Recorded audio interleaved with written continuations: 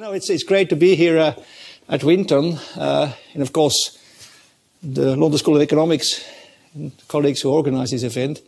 With respect to Winton, for years I've been saying that every university worldwide should have a similar chair, let's say the kind of public communication of risk. I know it's slightly different, which is David Spiegelhalter, I think, which is a major issue, I think, more and more. Anyhow, I'm here to talk about something that we recently worked on. The paper has just been submitted, so it's basically the first time I talk about it. Modular 1, easy version. It's on quantile-based risk sharing. I know that Pauline, she excused herself because little Arthur has to perform this morning, and she dutifully has to be there. But it's based partly on Pauline's work. You will see later. Now, why am what's the background of this talk? It's let's say the big picture is quantitative risk management, regulatory developments, and relate to risk measures. And the main issue with the risk measures behind my talk is that we're now, exactly now, the last couple of years and the next couple of years to come, are faced with a regulatory environment in the banking and insurance world where various types of risk measures coexist.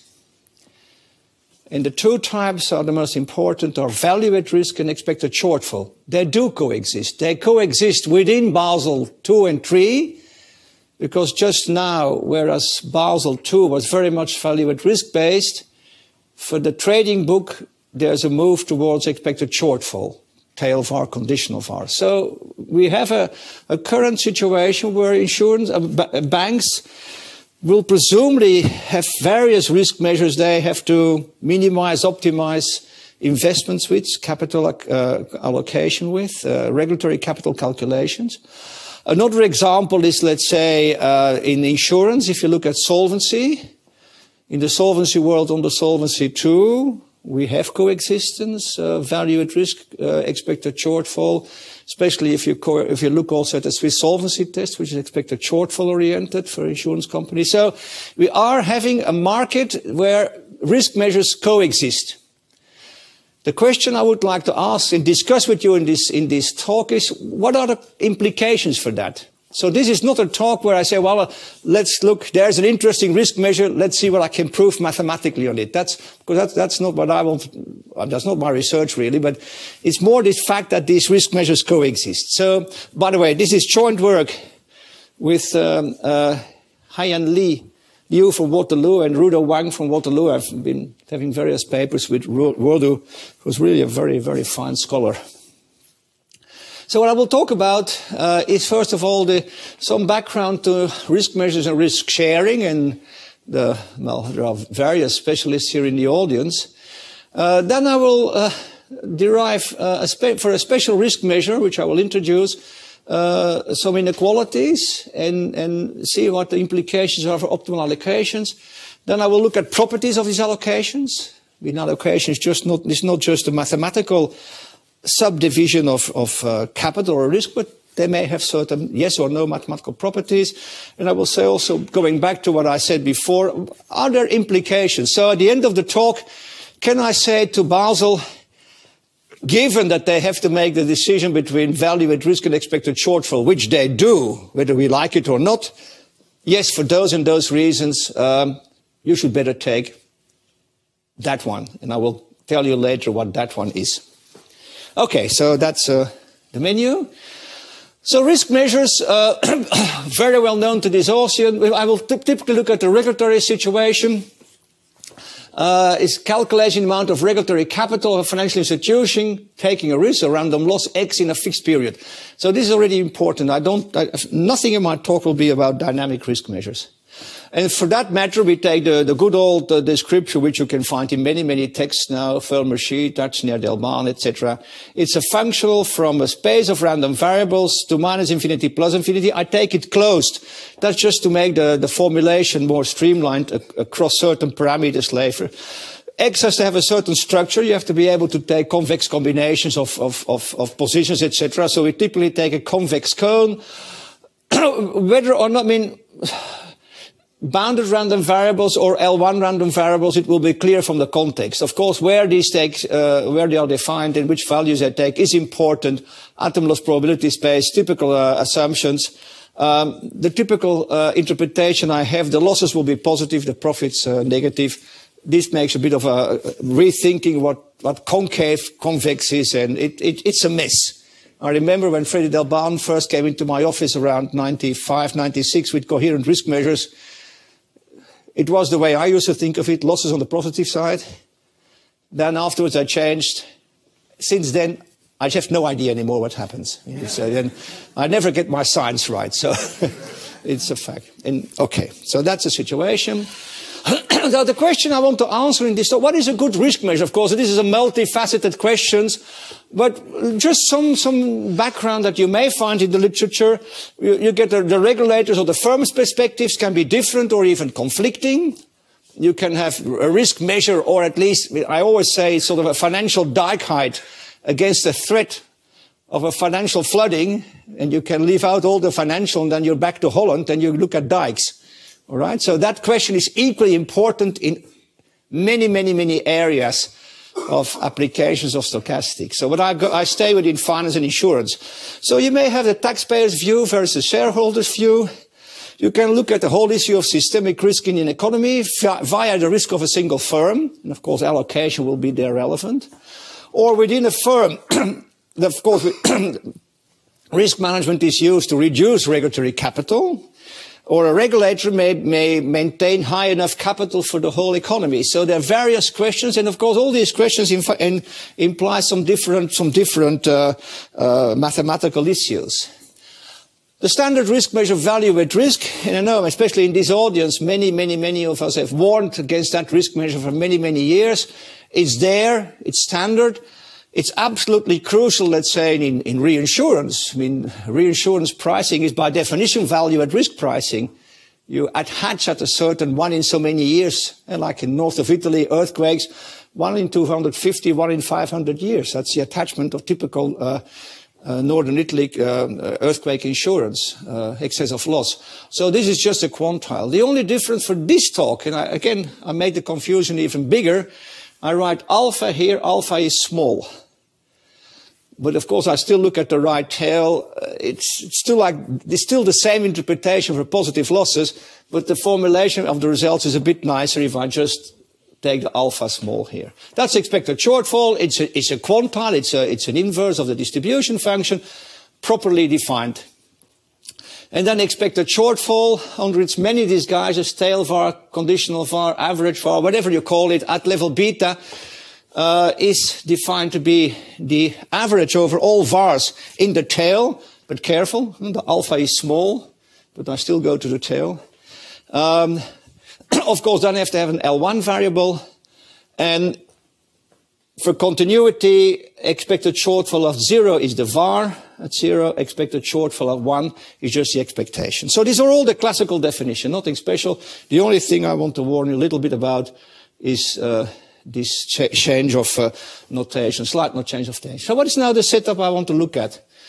We have agents, and the word agent in this talk I interpret very generally. I mean, all the examples I mentioned before you can look at as agents. There's a total risk, there's a total asset which you are the agent in the market. There's a total asset, and you all have your utilities or risk measures, and you want to optimally allocate that risk amongst you as players, as agents. Each of you may or not, I talk about risk measures, that's something else. Increasingly, the risk measure people like Delbaan start talking about utilities. You can do, I can't, but I mean, so I talk about underlying risk measures. Each of you has a risk measure. This may be given by regulators, this may be given by internal strategy, whatever. So the target is this random variable X.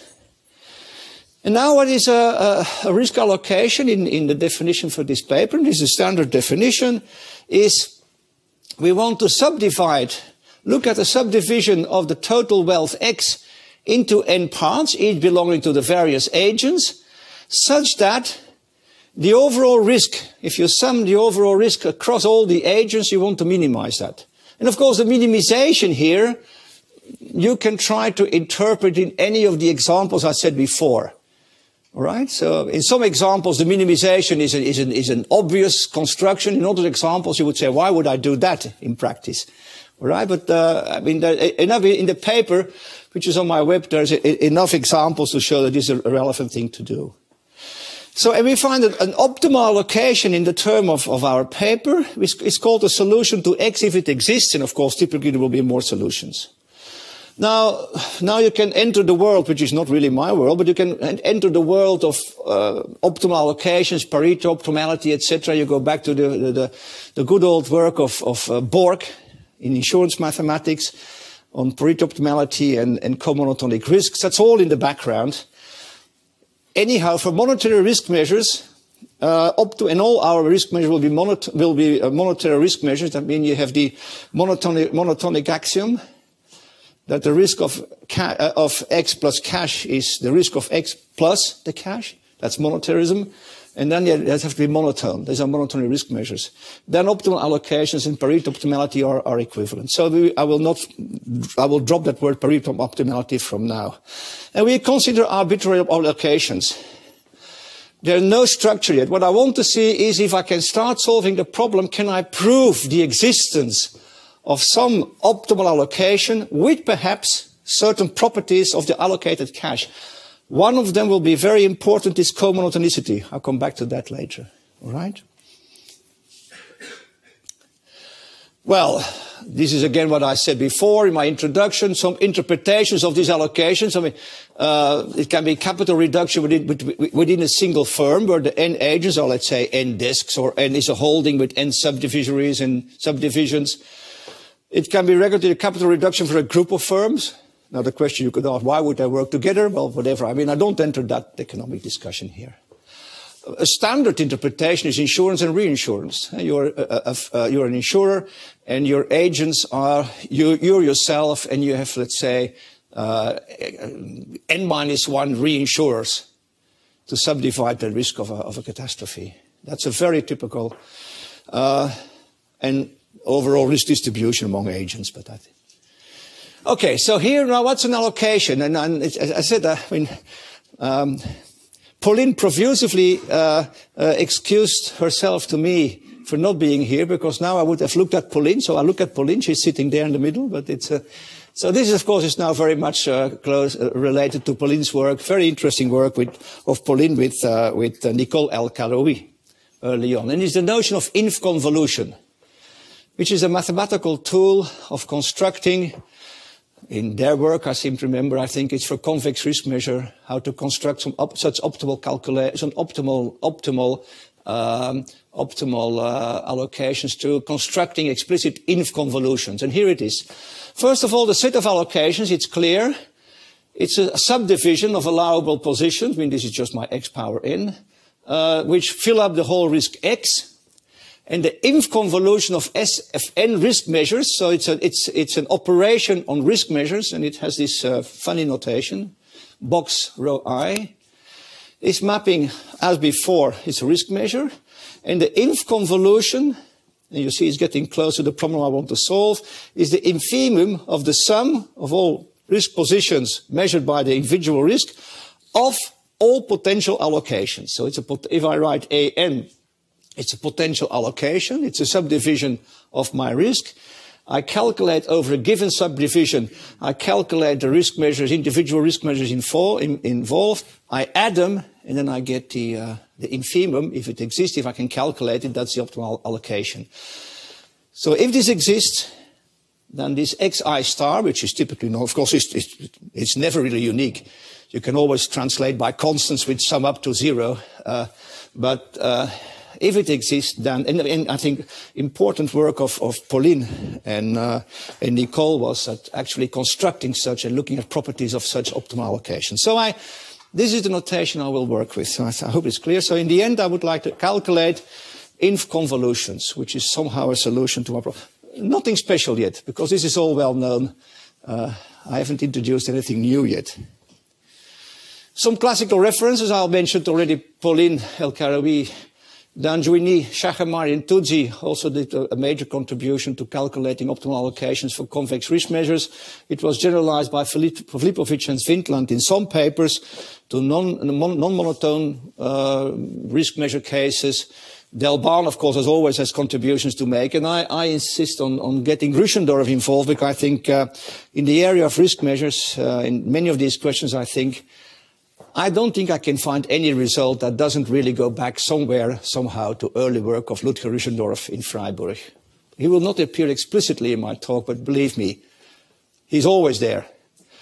It's like Laplace when he said, whatever Euler has written, read it. I think the same should be true with Ruschendorf. I know it's a bit of a jump, I think, and Ludger would not forgive me for saying that, but I think it's in a way true. So, well, what are now questions I would like to solve? Can you calculate explicit forms of optimal risk allocations under some conditions? Because now it's still very mathematical, there's nothing happening yet. Can you give properties such as comonotonicity? Comonotonicity means that all the xi's are increasing functions of some underlying risk variables, let's say of your original x.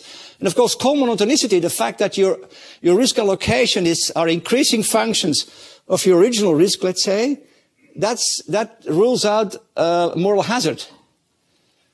Because if your risk increases, all your marginal risk contributions you allocate also increase. So that rules out moral hazard. So that's a very important, and of course that's why Borg's theorem is so important, because Borg showed the existence or the comonotonicity of optimal allocations. So finding conditions under that the solution will be comonotonic is important. By the way, I think you all know Nassim Taleb. I'm not sure whether Nassim Taleb once gave a talk here. You know Black Swans. The most recent book he's writing now is Skin in the Game, which of course is exactly comonotonicity. I think in the crisis, if more bankers would have really had skin in the game, it might have been a bit different here and there. What I think the major new contribution in this talk is robustness. I'm not talking about the robustness of risk measures. And of course, robustness you can interpret in many, many different ways. I'm talking about robustness of risk allocations, which I think is novel in this paper. I think this is something really new, and it's the most complicated part of the paper. And how is this linked to model uncertainty? So I would say this is the real contribution, Now the question is, how do the answers to the above questions may vary with respect to different underlying risk measures? Here, I don't want to play a game. Once you have this paper, you can write 20 different papers. You just take another risk measure, and can you do the same? That's not the game I want to play. I want to be honest to the questions I asked in the beginning. I.e., I started, because that's where a lot of my work goes, on the implications for regulation, especially VAR and expected shortfall. And Mark very well knows the whole discussion that we had for some years now, going back to some discussions we had at Imperial on this famous question of Basel II. What are the implications for the trading book moving from value at risk to expected shortfall, especially with robust backtesting? And this created a whole discussion. If you want to see the up-to-date reference on forecasting and these questions, I think you should look at one of Mark's latest papers, I think. But it's an important discussion. It's a discussion not coming from us. It's a discussion coming from the regulators. Okay, here we go. So, value at risk, I said I will take the alpha extended. This is just, I don't spend time on that. Of course, the alpha should normally be between 0 and 1, but it allows me to write the theorems in a bit more concise way. But all the interpretations are for alpha less than 1. So I can have, for alpha greater than 1, I put minus infinity, which is a quite nice big gain. The main point on this slide is this here. I'm looking, as I said, I will look at the risk measure. Well, this is the one. It's the range value at risk. It's like an average VAR. It was introduced by Ramakont and colleagues because they wanted to look at robustness properties of risk measures. And in their terminology, it was under weak convergence. Okay, and so So they introduced this risk measure. For me, the only reason why I'm interested in this risk measure is because I want to discuss both expected shortfall and VAR. I want to see how they interplay together. Well, they both are boundary cases of this. If alpha is equal to 0, is expected shortfall.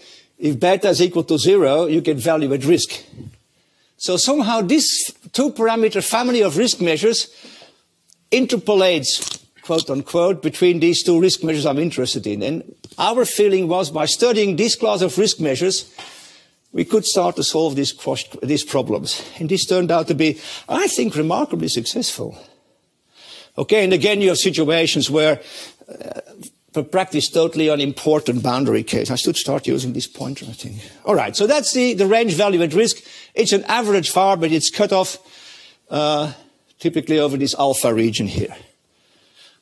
For alpha and beta, strictly positive, and the sum less than 1, which I would call the standard risk measures here. It is a distortion risk measure, so you can write it as an integral over quantiles distorted by some function, which are very important. It's monetary, co-monotonically additive, it's positive homogeneous, all the nice little properties. It is robust. Careful with the conditions here. It is robust, so this means that there is a genuine VAR part, there's a genuine expected shortfall part. It is robust. That means in the context of Ramakant, it's convergence with respect to, it's continuous with respect to weak convergence. This is not true for the boundary cases. These are not continuous with respect to weak convergence. It's almost, you need a condition on the continuity points of the limits there, of your distribution in the limits here, but I won't go into detail there. Contigue, Scandolo, they have a lot of work on that. It has been generalized by Kretschmer, Schied, and Seele, and we have contributed a little bit on robustness of risk measures. I'm not interested in that, but that was the motivating example, the motivated discussion. And as I said, for me, much more important is this here. Well, first of all, these are nice risk measures on their own, but more important is our two risk measures I want to understand more about appear as boundary cases in this two-parameter family. And for the rest, it's just a nice set environment around these two classes of risk measures, which I think, well, you will see immediately a result, which I think is rather cute. I think it's, okay.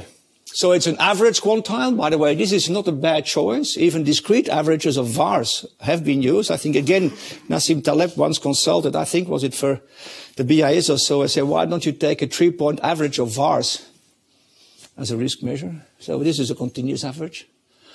We take XBL1. I mean, in the paper we discussed various little refinements. We don't go too much in detail. And so the set of risk measures are called G. This has a rather interesting structure. I don't know how many of you have heard the terminology tropical geometry. Anybody heard about tropical geometry, Nick? I always, when I saw that word, thought it really would be nice if I could write a paper where I use tropical geometry. Now, of course, I'm dreaming of writing a paper on somewhere in Hawaii or so, or Fiji Islands. There is a link with tropical geometry here. A very, very small link. I don't think that will get me an invitation to Hawaii or so, but it's but this is a nice structure. It's called, it we'll see later, it's a monoid with two additive structures on it. The additive structure of sums and the additive structure of maxima. And then becomes a tropical geometry space. Wonderful. I don't think it's useful. But no. As soon in mathematics I find such a structure, then I'm certain we're onto something. There is, I think, we know mathematics long enough, I think, to say there is no well, serendipity, I think it's, all right. This was something else. I always wanted to give a talk where I use the word serendipity.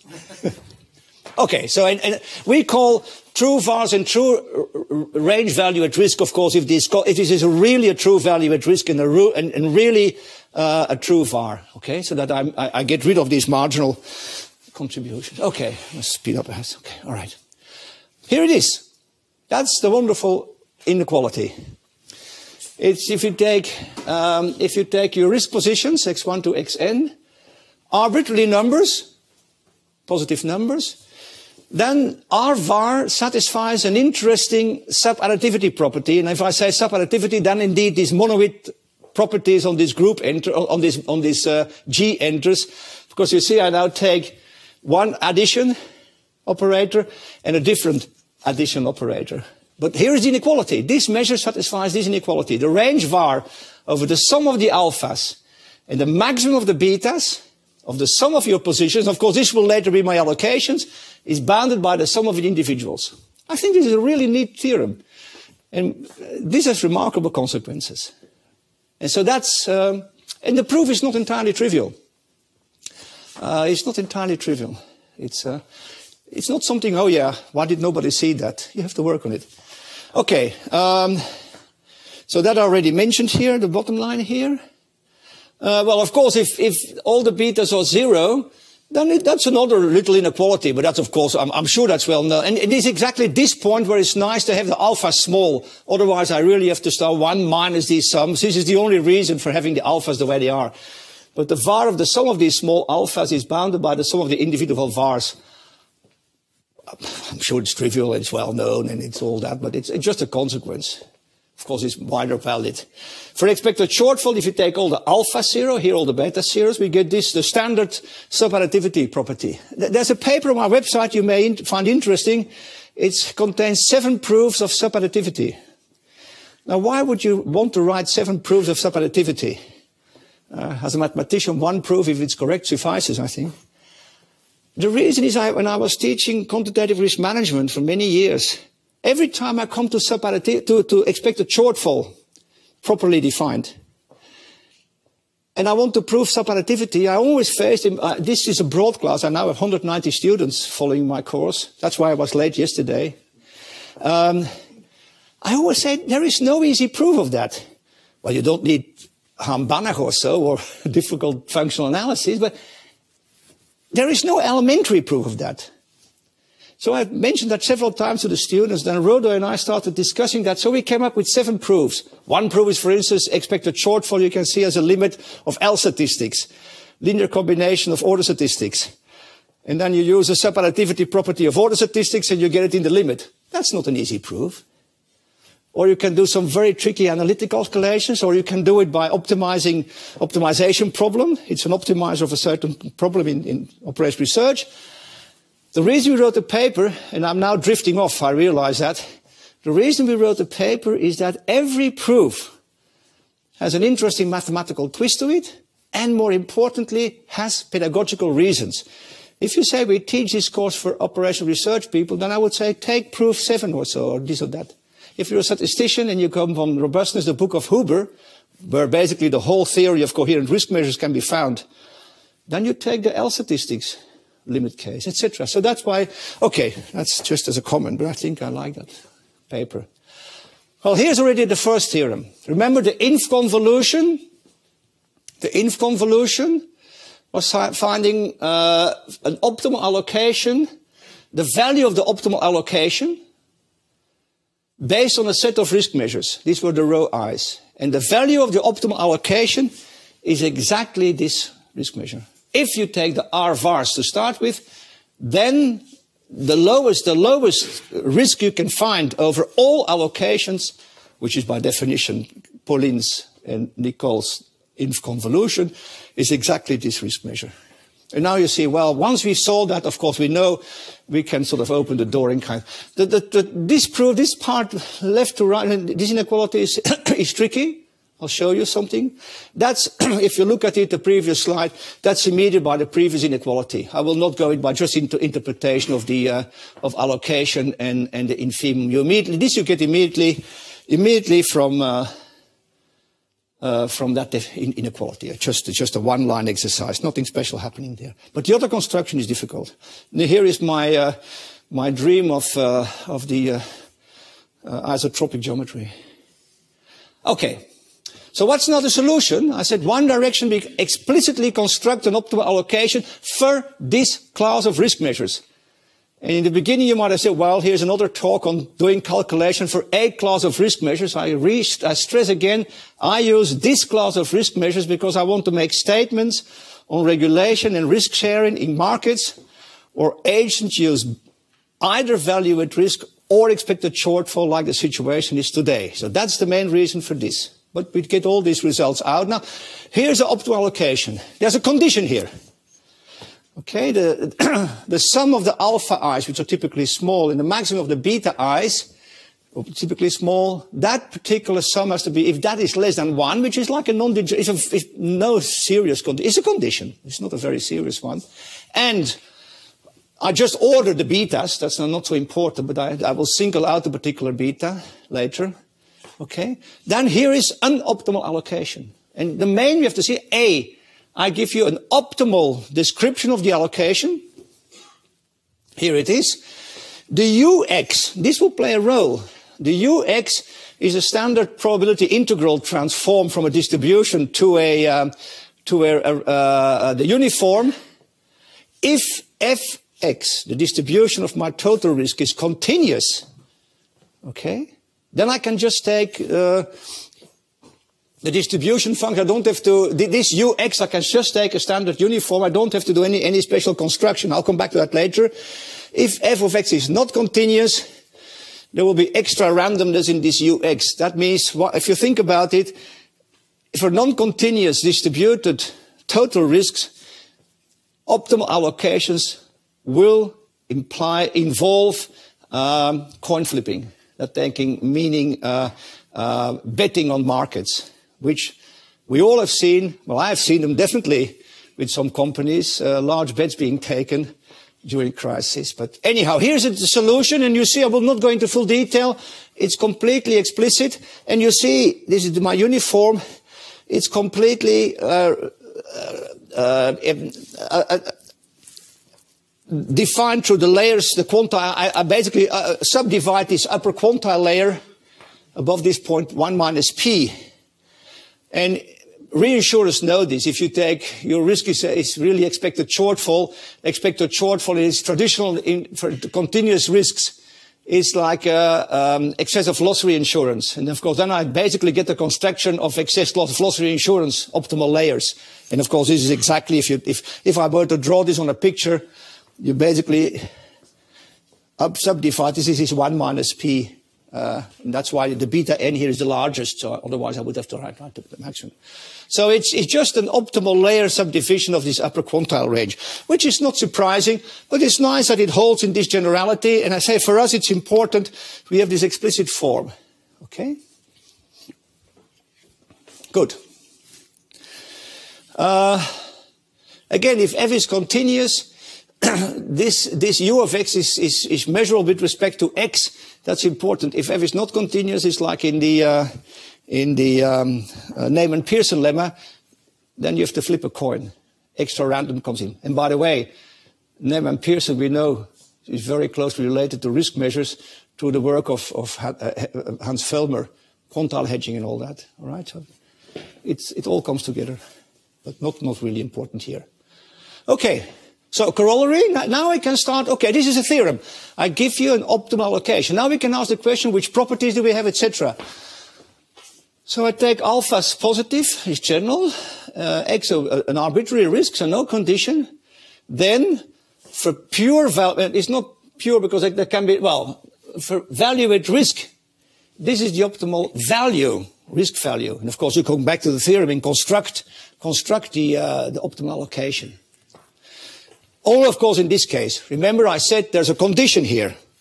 We can only construct the optimal allocation if this condition holds here. Okay, if these are 0, we have to have the sum of these small alphas to be less than 1. Okay, so that's this construction here. Okay, an optimal allocation is given. Okay. In the case of expected shortfall, it's all trivial because that's a separative measure. You put all your risk in the largest beta. But that's nothing new there. Properties. So now what can we derive here? Underlying risk measures, I will look at the R vars. I stay there. Okay, and I'll take the proper case when the sum of the two is less than 1. Okay. I also assume that this condition is satisfied. So there is an optimal allocation. I can calculate it. And I assume that we call it doubly continuous, a bit of a wrong word, I think, but both the distribution function and its inverse generalized inverse have to be continuous. Okay, that's I already said before, if my distribution is continuous, this ux, this constructed uniform random variable, okay, it's just the F inverse of your original risk. Standard first lemma in probability theory and statistics. It's an element of the sigma algebra gen is measurable with respect to x. If not, we have a problem. Now we want to go say something about the properties. I've proved the existence of the allocation.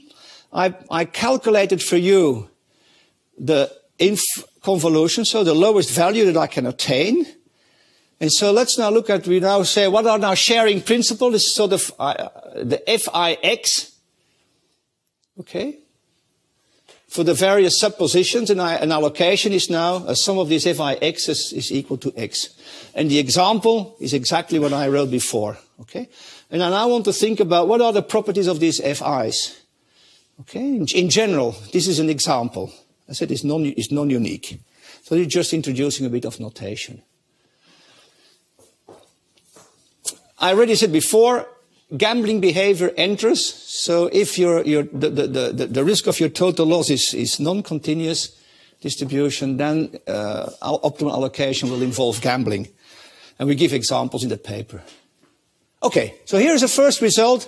What we're from the beginning not were aiming at, because believe me, we couldn't guess these results. Perhaps some of you may, but we couldn't guess them. Here are some results. For a continuously distributed risk X, there exists a comonotonic, and by the way, I keep my conditions here. Okay, I don't repeat them now, but this condition is still, oh, where is it? Yeah, I keep these conditions here. Okay, so I have an optimal allocation. Okay, and now I want to look at the properties of the optimal allocation. Well, here is one result of the paper. There exists a comonotonic optimal allocation, so that's an optimal allocation that avoids moral hazard. We all have skin in the game. If the risk increases, all our personal risk contributions also increase. It's not that yours is offsetting mine, which I think occasionally it will do in real life. But so there exists one if and only if, and now I come to a nice little result, such that for all j, different from I, alpha j is 0, so that at most one can be a value at risk in the market. All the others have to be expected shortfall. So I rephrase this result, and this will be then the largest one. I rephrase it to have a comonotonic optimal allocation for this class of risk measures. At most one true range value at risk, or more importantly, true VAR, can occur. The one with the largest beta is allowed. That's if it's the R VAR. So that you cannot have more. If you have more VARs in the market playing wrong, then you don't have comonotonicity. Then there will be moral hazard in the market. And you can choose the optimal allocation, etc., etc. I will skip that. Let me go to another set of questions to make sure that I stay in the time. There are many interpretations of this, but I think it's clear. It tells us already that you cannot have more than one VAR in the market. I say your company and your company plays with value at risk. Then there is moral hazard in this if you want to optimally allocate. And you can construct them, but that's of course. Now, robustness. And I said I'm not talking about robustness of risk measures. I'm talking about robustness of risk allocations. So what do I mean by that? Well, it's a topological question. If I change my risk a little bit, would then the optimal allocation also change a little bit? And now, of course, changing a little bit, you can take your favorite topology. In the paper, we discuss weak topology, the L infinity and L1. I will just mention L1 here. But that's, I think, and now I come to the deeper result of the paper. The proof of the next theorem is I think, is not at all trivial. Okay, so for given risk measures, rho 1 to rho n, I'll just give you the definition. An allocation, remember this notation I introduced, an allocation of the risk in subparts in A and X, that just means the sum equals to X, and they're all allowable random variables, is L1 robust. Exactly what I said before, if this function is continuous with respect to the L1 norm. This is exactly, if you change a little bit the allocation, then you would also not expect the total risk reduction to change much. It's a natural definition of robustness in the L1 norm. Okay, so robustness means that small, if you reinterpret this, as I said before, if you have small model misspecification, that does not ruin, whatever ruin means here, the optimality of a sharing principle. You don't change much the fact that you're at the optimum or close to the optimum. And this can be replaced by other metrics. So that's the definition. Well, theorem. I always want to come back to my original question. What does this have to bear on a market where VARs and expected shortfalls are now used together? And robustness, of course, is extremely important. Remember the question of the VAR, of the Basel Committee. It was robust backtesting. I know this is not what I say here, but of course, model uncertainty, robustness is very high up in the minds of the people that regulate and not write down regulation. So here for a doubly continuous x, so f of x and the inverse, generalized inverse are continuous, so a very smooth distribution function, there exists an L1 robust, as I defined before, optimal allocation if and only if all the betas are strictly positive. That means you can have nobody is allowed to use in that market optimal allocation using value at risk, a pure value at risk. And again, of course, you can say, well, of course, yes, this value at risk being blind in the tail and all that, intuitively perhaps is true. But, well, many results are intuitively true. But here's a mathematical theorem, all right? So this is even only if. And I must say, the proof is non-trivial. It's not deep mathematics, but it's careful crafting of inequality. It needs several pages. So I think that's the second result. So we have one on optimality, we have one on common monotonicity. We also understand when or when not we can have extra gambling in the market. And we have a result that tells you even only if, for this class of risk measures, the RVAR measures, that you need to have you can't have a true value at risk in that market. I think that's a nice little result. Oh, not little. Okay. Well, I mean, I said we have others. We can do it for the Levy metric. We can do it for L infinity. There are various. The results we prove are true for many more topologies, but we stick to L1 because we want to have expected shortfall there. So this is, I think, we now have three. If you ask people what are the common questions you would like to answer on allocation, well, certainly your allocation should have to say something on moral hazard, common monotonicity. That's a famous Borg theorem, and that it has to be. You cannot have a talk on allocation if you don't think under what conditions do I have common monotonicity. We have that. Extra gambling, we have that. That's not deep in here, but it's in the construction of the optimal allocation. And then some notion of robustness. I'm not saying this is the notion, but it just says if you change a little bit your allocation, then the optimal value doesn't change too much in L1 norm. I think it will be difficult to come up with a different definition. We may change your metric, but that's all. And we have all the results for those two. So what are now the applications? I'm now winding down the applications for regulatory capital.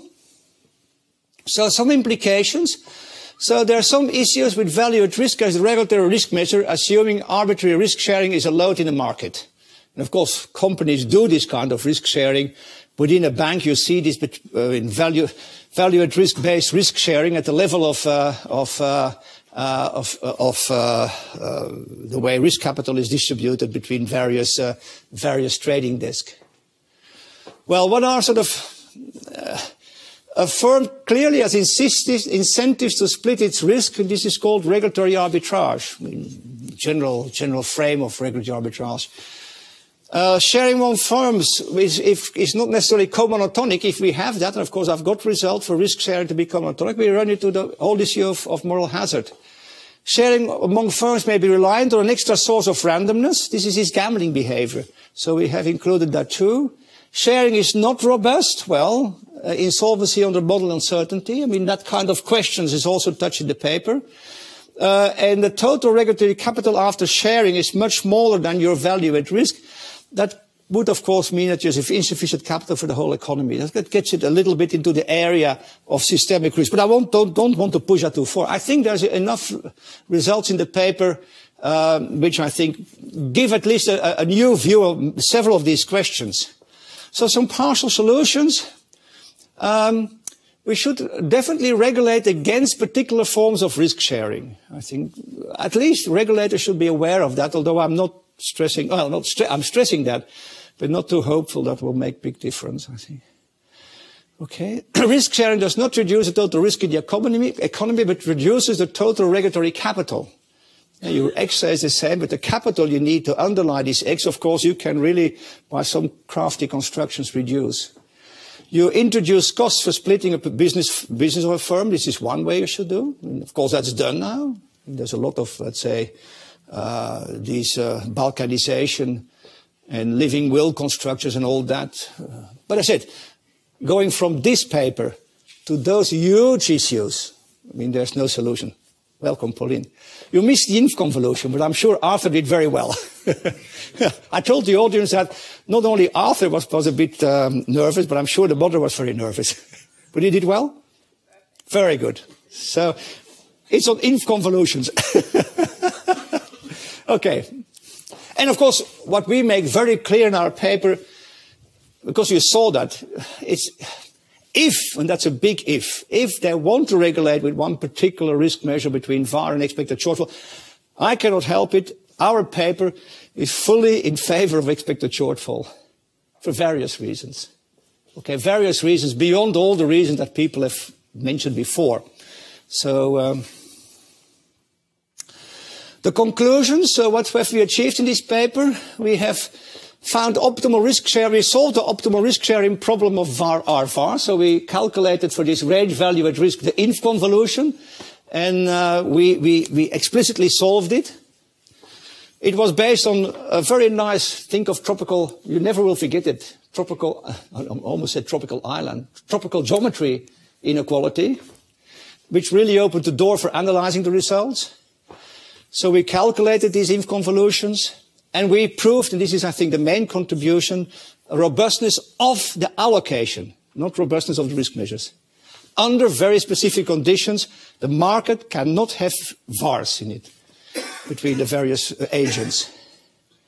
And I would summarize that value at risk should be taken with extra caution as a regulatory risk measure. This we know for a long time. You know, I stopped discussing that with the regulators, presumably, because, believe me, there are many, many, many more serious problems than that. But I think at least they should be aware, perhaps, of little things that we have done here. These are the references, and you see, Pauline, you're number one on the list. So it's a paper that really got us going, the inf convolution paper.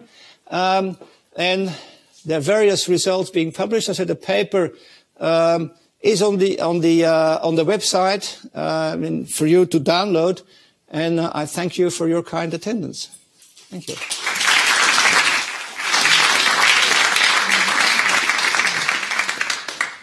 Are there any questions or comments? So does the tail of the distribution of X show up in any explicit way in this work? Yes, of course I do. If you look at the splitting, yeah, of course I do. They, what you ask is how explicit do they? I suppose so.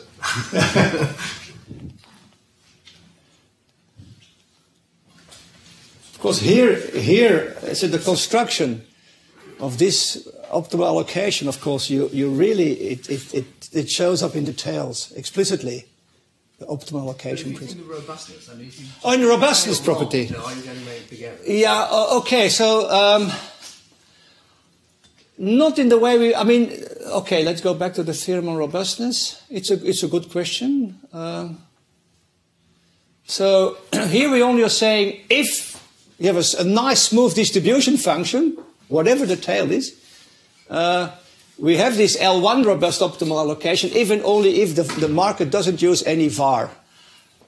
In that statement, I mean, of course, it uses the constructions of these optimal allocations. Hang on, what's the L1 robust mean? Yeah, you're right. You know, it's a bit, yeah, okay. It's a good question. I said it's implicitly in the construction. I'm sure it's in the proof somewhere, but one should perhaps, I mean, it might be you want to look more to a slightly more refined version of robustness here, but it's a good point. I mean, because this only says that you cannot use the vars, and in the sense this is saying your allocation should take care more of the tail. You see, because in this class you should have expected shortfalls basically. So you should really allocate taking more the tail into account and not disregarding the tail. Okay, that's what the result said. What that's okay. You gave the definition of robustness in the usual sense that if you change allocation a bit, the risk measure changes a bit. Yes. But you also mentioned before that if you change the risk measure a bit, the allocation changes again. Right? Now, okay, and the inverse of a continuous function is continuous, but would it, in this case, would the two definitions be equivalent? So what you're saying, transporting a robustness property of the risk measure to the robustness property of the allocation. Exactly. That's what you mentioned. Yeah. You mentioned that explicitly, and I was wondering. Yeah. The one implies the other. Of course, in the background it's there because somehow these robustness properties of these risk measures either value at risk. But of course, we talk about the L1 metric here. I always be careful on the what metric because if it's free convergence, then we know, at least I know the various properties. Presumably there is a line there. I mean, it's not in my head now, but there must be a line there. Any more questions? Right, so Thank you. let's thank the speakers.